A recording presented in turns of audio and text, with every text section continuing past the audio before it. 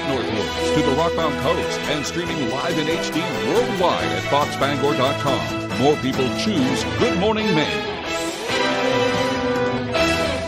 Today on Good Morning Maine, a man from Maine is sentenced to prison for his role in the attack on the Capitol. Plus, state regulators explain their decisions that led to higher electric rates here in Maine. And it looks like asylum seekers won't be relocating to Unity after all. Good morning and welcome to Good Morning Maine. I'm Emma Smith. And I'm Craig Colson. Thank you for joining us on this Friday morning. We'll have all the day's news coming up. But first, a check of that forecast. Always important as we're heading into the weekend. It's looking a little shaky. Yeah. A lot of clouds, chance of scattered showers, thunderstorms.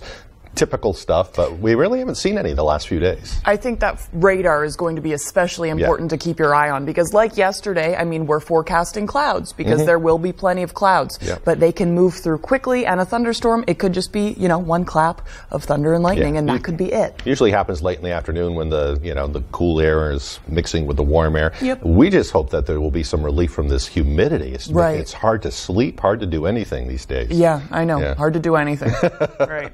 All right, here's Devin Biggs with a forecast.